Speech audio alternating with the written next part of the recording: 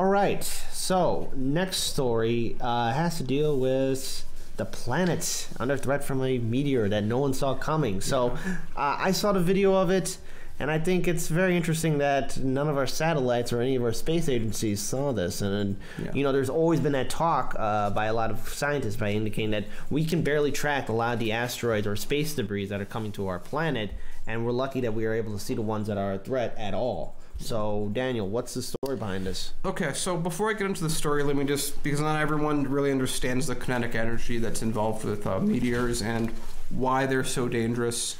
A good example that I heard one time that I love saying, if you take your fist, just your fist, and you punch something, you're going to do some damage depending how much effort you put into it. But if you put it into the context of a meteor and have it go at like 8 kilometers a second, you can destroy a city block with just one fist of energy. So that's what we're dealing with when we're talking about meteor. It's not as much the size, although the size is very important. It's the immense speed that these are moving. So in December 18th, 2018, a couple of months ago, a meteor exploded in the Earth's atmosphere. Now, with a lot of smaller meteors, that's what they tend to do. There's just too much energy hitting the planet's surface. So you know, as you guys know, we're under like about 14.6 pounds of pressure under us from the atmosphere. When a meteor plows through the atmosphere, it's basically hitting all of those basically at the same time. And I forget the exact term that they use for it, but at some point the amount of energy that is feeding back into the meteor becomes higher than the atomic structure holding the meteor together and just explodes. You can do this by just throwing a snowball at a garage. That's called, isn't that terminal velocity? No, not terminal. It's not terminal. It's something. It has a name. I'll think of it. It's impact something or that. I know there's a lot of scientist people out there, and I don't want to give a wrong term out because I know how everyone is with that. So the issue with this is that you had a school bus-sized meteor that was about 1,500 tons, 34 feet across, was going 71,582 miles an hour, and exploded with the force of 10 atomic bombs, the ones that were dropped on Hiroshima and Nagasaki. So this is a very powerful explosion. Now, part of the issue is we don't put the amount of money that we need to into detecting these things. All these observatories are actually very good at detecting asteroids and meteors that are much larger. I believe that they have a good idea of almost everything that's out there that is greater than 460 feet across.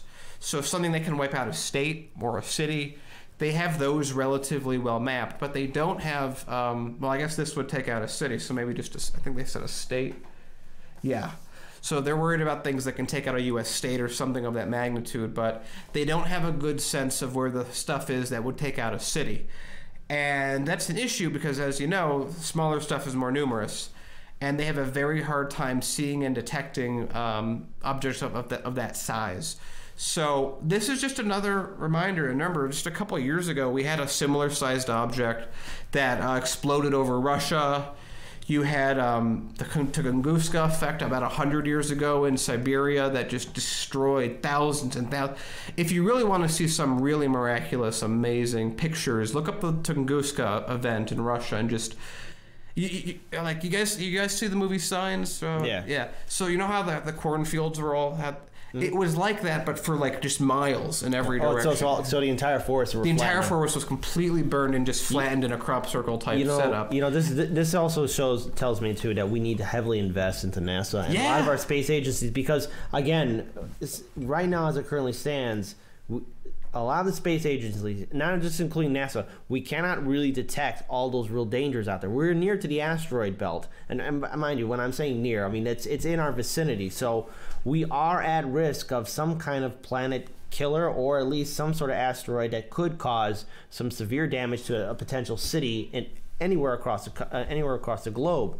And I think as us, as a species, how we've developed, we have the resources and ability to do so, but we need to make sure that, you know, we invest into our space agency, especially with NASA. We need to do this to stop any, or at least be aware of any kind of potential threat, so that if there's an asteroid that's going to head towards a community or anywhere on the planet, we as a species know about it and will at least call it out for what it is, because there's a potential risk towards an asteroid of that size hitting anywhere across the globe, someone could mistake it to being an atomic weapon fired by one of their rival nations. And then all of a sudden we get World War III. And I don't think any of us want that. Now, of course, that's a ridiculous scenario, but it is a potential scenario because we need to know what's going to impact our planet. So, Daniel. No pun intended, right? Yes. Yeah. So another thing is, like, there's a lot of stuff that's very scary in space. We've only really been advanced with pictures and stuff for, about 100 years. There was a time period, I think it was after the Civil War, around the Civil War, where the sun had this enormous solar ejection that today would have just wiped out almost everything on the internet. Everything would have been taken out by it.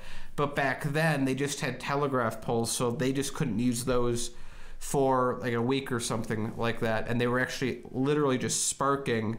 And we're talking about events with coronal mass ejections where you can have, like you know when you see a really strong rainstorm, that with lightning, because there's so much charged particles in the atmosphere. Is that like an EMP blast kind of thing? It's much worse. It's because an EMP blast is just a blast. It's just one blast. It goes off. This is like a continuous attack. Sustained electromagnetic distortion. Yeah, I mean, we're very small. We're just a mote of dust in space when it comes down to it, which is why I'm very big on us diversifying and getting off Earth, because eventually we're going to die on this planet. And, we don't see these coming. They're too small. The bigger ones that we do see coming, we don't know how to stop because we aren't putting the money into it. NASA isn't getting any funding. I want us to mine asteroids, because if we do that, then we're going to be able to stop asteroids from hitting us. And we're going to stop fighting over oil because we'll be busy maybe fighting in space where no one else is. And getting all that platinum. Yeah, we need to get that platinum. That's really what this comes down to. Let's all invest in the platinum and get that money. Let's all do it. Let's make it happen. But this is a thing that humanity, the dinosaurs would have never gone extinct had they had a space program.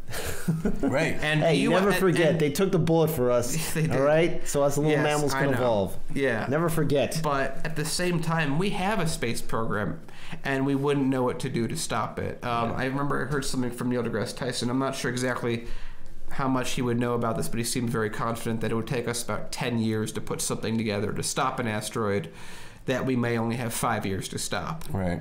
So, and you can't just Armageddon it, because everyone thinks you can just nuke these things. You can't. That makes it worse. That just takes it from a huge meteor to 100 smaller radioactive meteors coming at us at once. So this is something we got to get a hold of. This is nature shooting a gun, and we got to be ready to deflect. Yeah. So a couple of things I wanted to point out. I did do some brief Googling in the quick internet searches I was able to do. The closest term I could come up with is high-speed impact.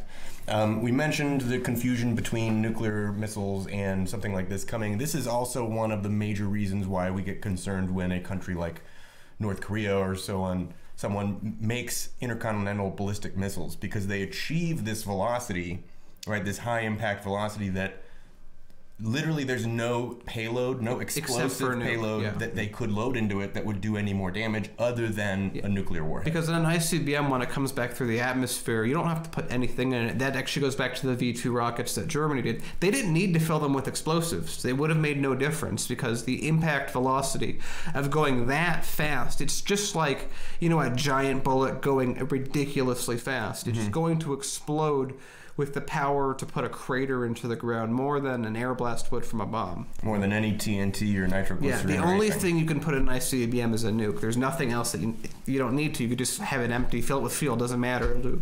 It'll do the same amount of damage. All right, meteors are like nukes. Yeah. And they're like nukes, but worse and smaller, and we don't have track of them. It's like the Soviet arsenal's inventory. We have no idea what got out. They thought 3% was like, 3% loss is fine. Yeah.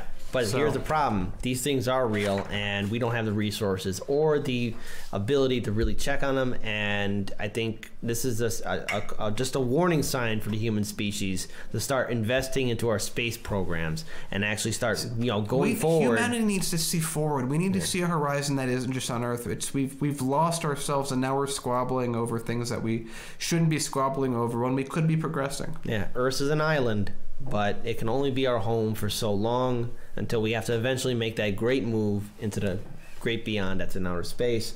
And if we want to save our species, we need to start really having a conversation about creating a strong international space program for us as a human species. This is where we should be putting our money in, not wars, not oil wars. We just Green New Deal everything, get us off of Carl oil. Sagan was right the whole time. This is our island, this is our home, but we can't be here for too long. I mean, we live in the future. We have future technology. We are the gods that we claim that we worship. We are the gods of this world. We are the planet's consciousness, and we spend our time arguing over very useless things that we should have dealt with 20 years ago when we should be spreading throughout the galaxy.